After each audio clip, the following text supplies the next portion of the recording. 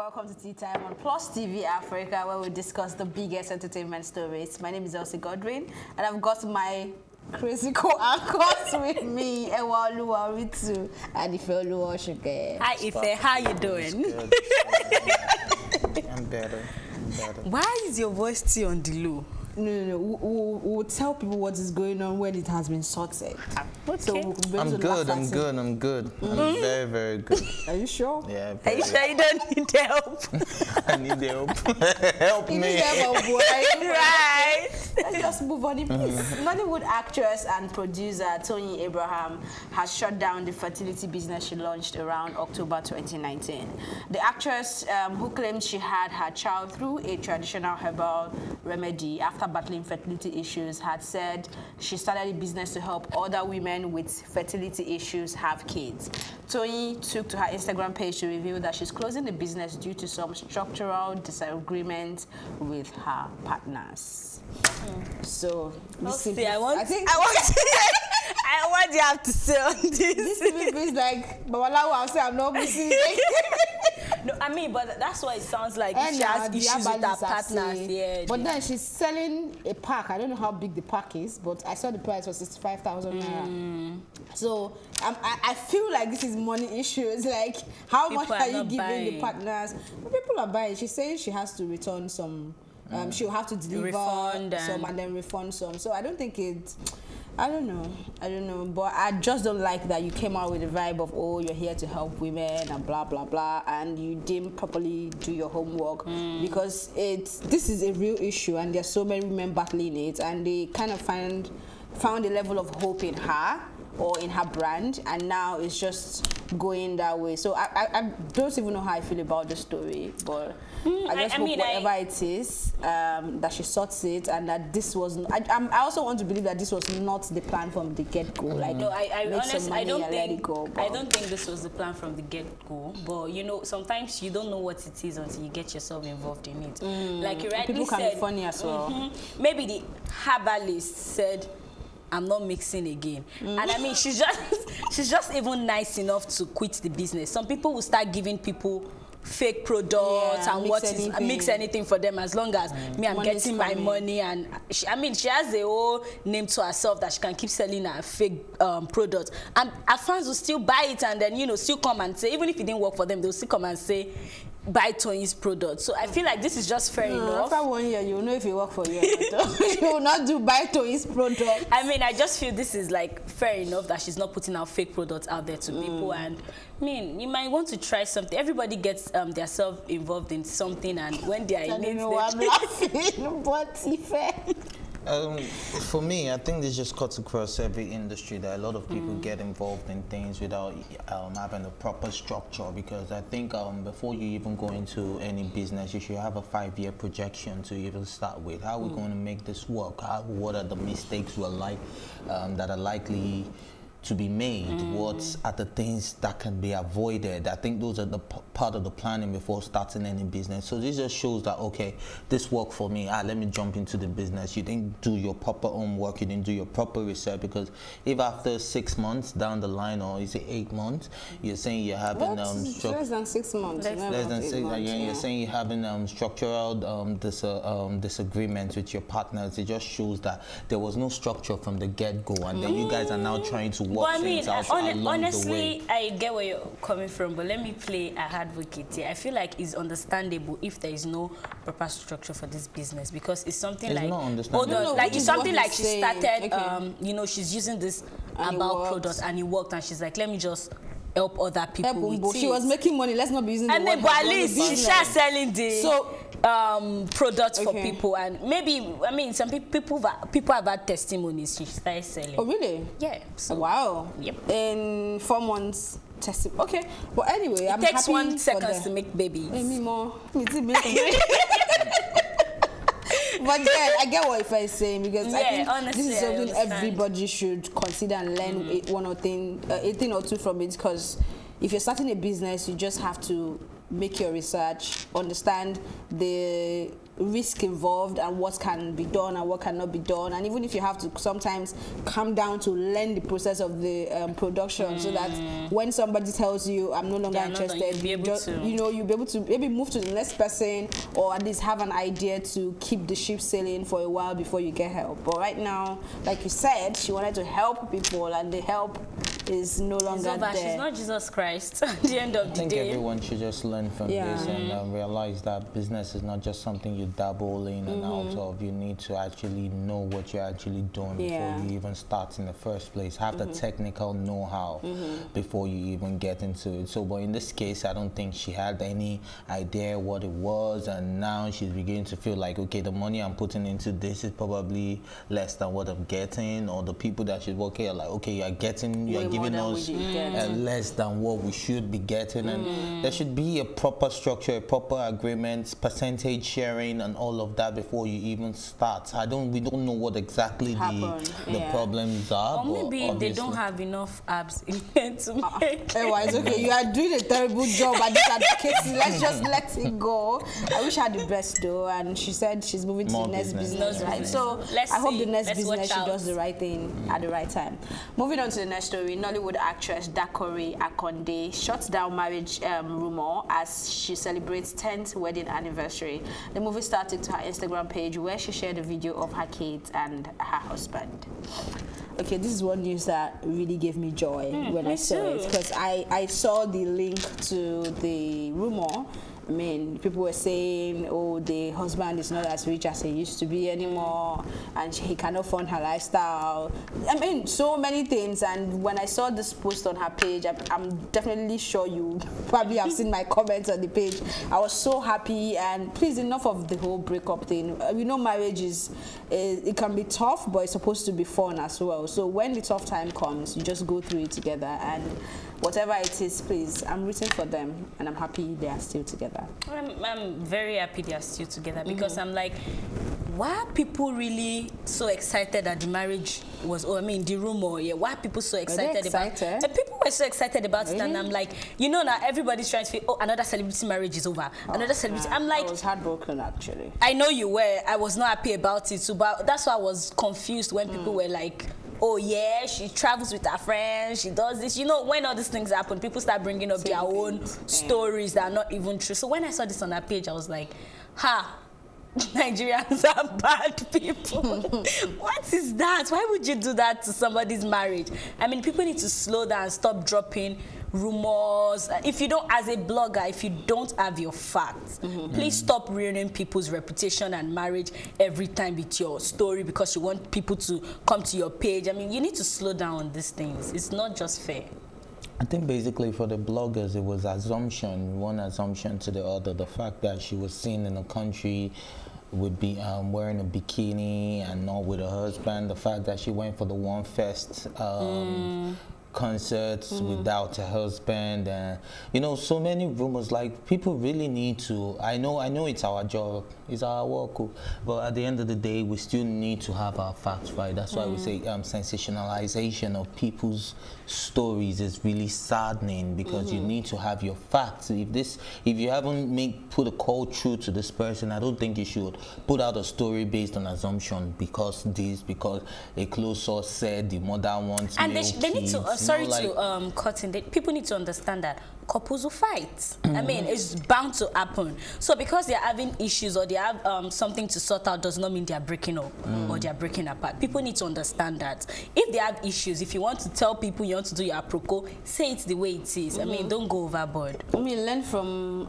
the foreign sources, because each time you tell us source, it's almost 101% true. Like, but yeah, you put source, it's never true. I like the way they both shut down the rumor, because they just came out to wish each other 10 years of blissful marriage and all of that, and I think that was just so amazing. And then the guy actually emphasized on the 10 years, not 9, not 7, but 10. Do you understand? So it's really... What if this was a stunt, though? What stunt? What stunt? I'm just saying, what if? I honestly don't think it's a stunt. I feel like people just started the rumor and then it was just a coincidence that it was 10 years. It was 10 years.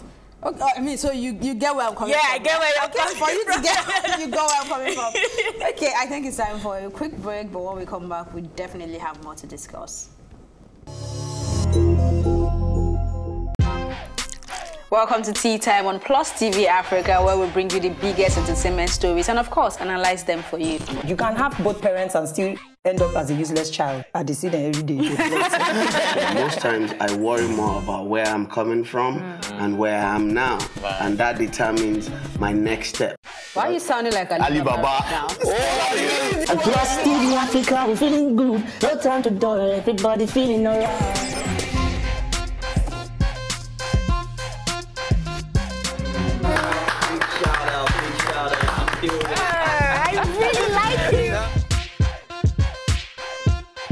I still make music and people are still buying. Sometimes I look myself minimal IU. Akpala music is for mature-minded people. I got DMs sometimes from Malawi, like, Sleeping early.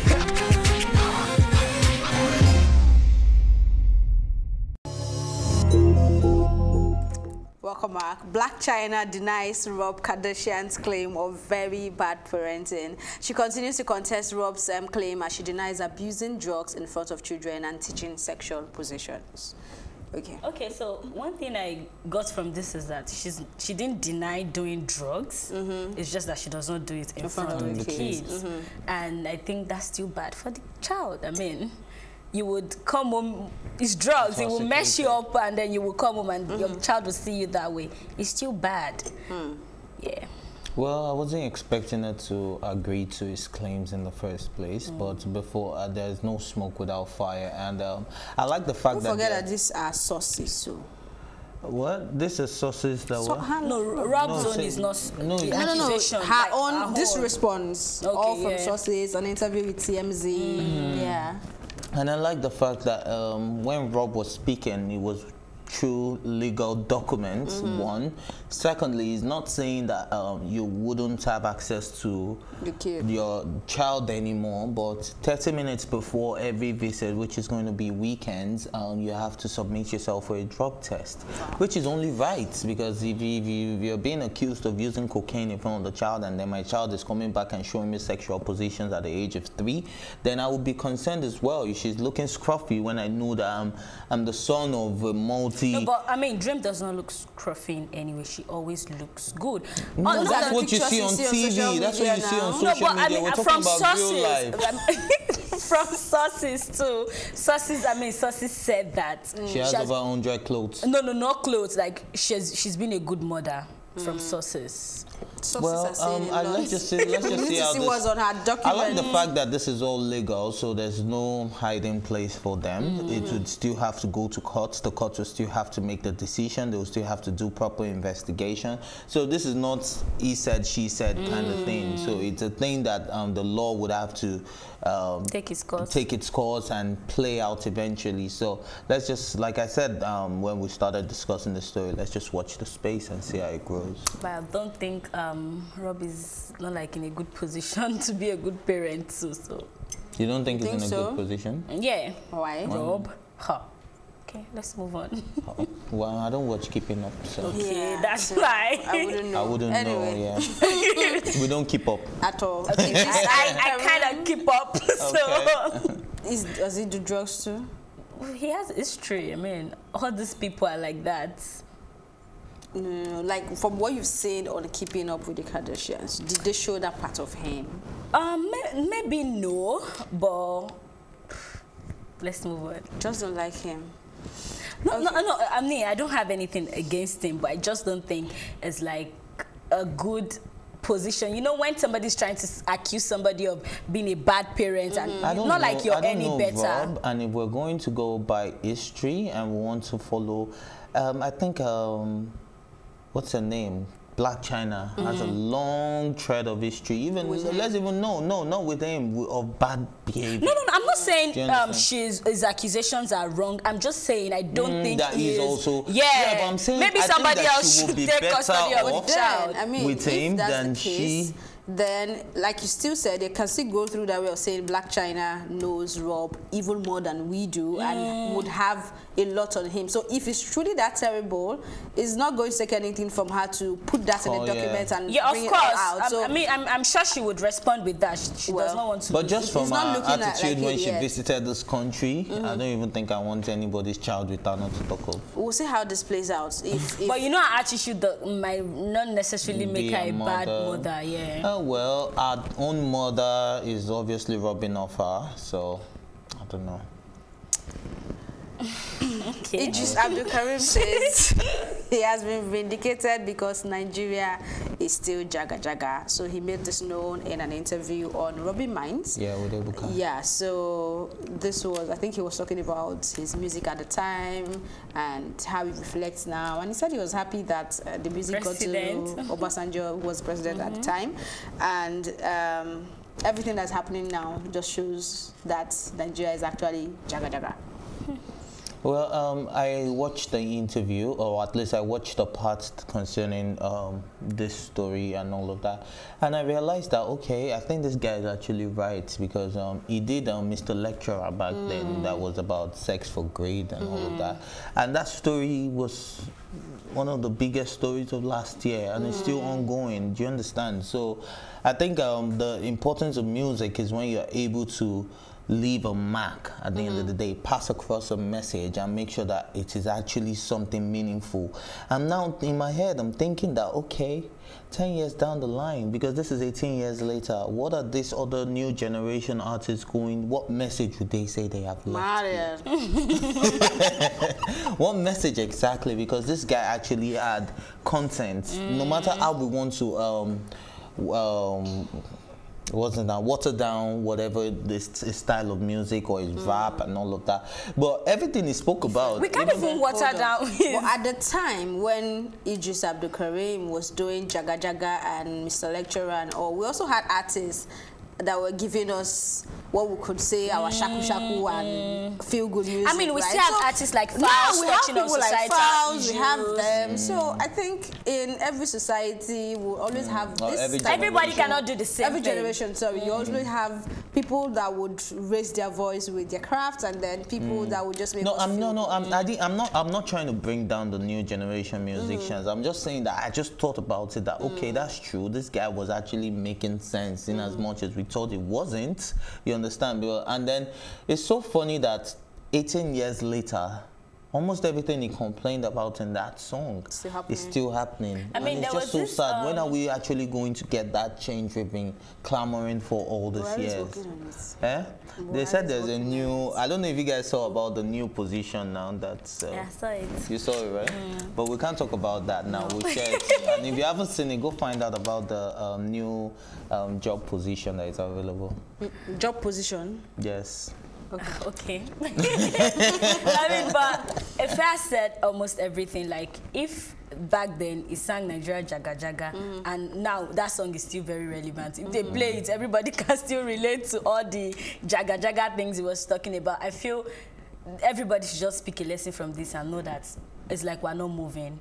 It's looking like we're moving, but we're not moving, because everything people used to complain back then is still very much there right now. We can still, like the sex for grade, electricity, bad roads, poverty, poor education. I mean, just name it. Bad governance. Everything is still there. Corruption is still there. So what are we doing? And we've had like other presidents after the current president then, and all these things are still like this.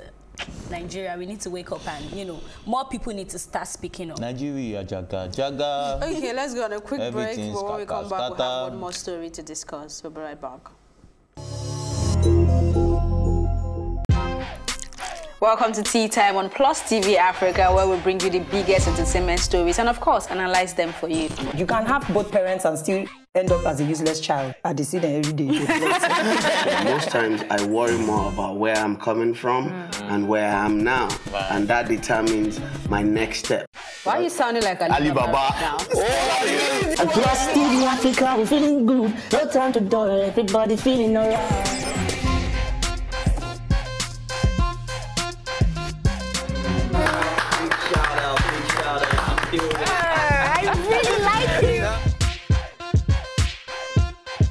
can still make music and people are still buying. Not say they look myself minimal eye.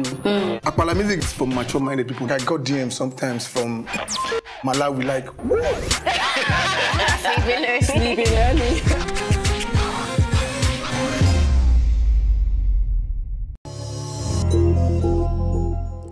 Cardi B says she feels like if she goes back to school and focus, she can be part of Congress, stating that she has so much ideas that make sense and need a couple of years of school so she can shake the table. She also said she loves government, though she doesn't agree with government. So I just hope this particular information they've twisted it to say she said she's going. She has not said. She said she's thinking about it. Like she feels like if she does it, she has not categorically come out to say I'm going back to school because I want to be in Congress, like what Kim K is doing and all that. So this is just her thinking out loud, I think. Okay, so what I was going to say is that I hope this information gets to every single girl. You know, they say bad news spread faster than good news. Every single girl that I've seen a video saying school does not matter, blah, blah, blah. Now you see that school really matters. Because for her to even have that thought, that means for her to do that, she needs to go to school. So at this point, I think everybody needs to know that school is very important. And like you rightly said, she's not saying that she's going yet. But I mean, it starts with a thought. And she can do it. Honestly, you can do it. See Kim, she's doing it, and she's doing very well. Kim's results.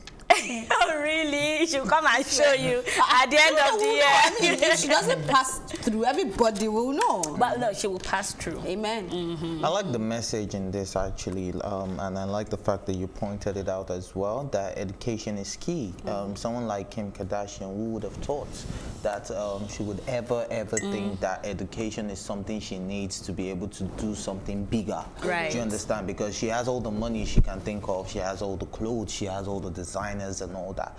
But there's certain things you cannot do without passing through the four walls of a school. Right. So for everyone watching out there, education is important, no matter who you want to be, if you want to be a footballer, musician, whatever, because you never know what tomorrow will bring. And for your qualification, you definitely need the four walls of a school.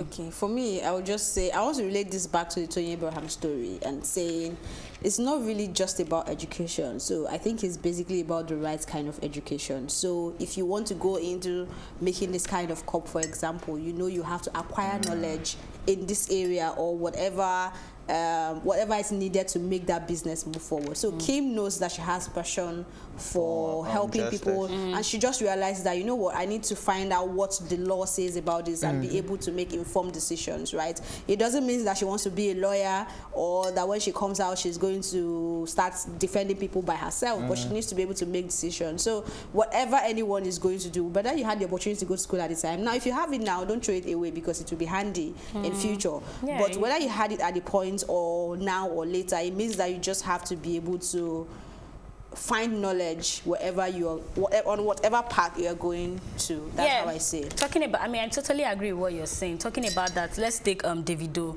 as an example. He had to study music in school. According to him, his father had to put pressure on him to study music in school. So whatever it is that you want to do, trust me, there's a related course or something you can do in school that you get your certificate. Right. All right, that's how we wrap up this episode of Tea Time. Thank you for watching, and remember you can catch up on this episode and all our exclusive content by subscribing to our YouTube channel, Plus TV Africa. You can also watch Tea Time on Oritu TV and in London on Ben Television. My thank you as always go to my co-anchors, Ewaoluwa, Oritu, and Ifeoluwa, Osunkeye, and the entire production team. My name is Elsie Godwin saying thank you for watching and have a good day.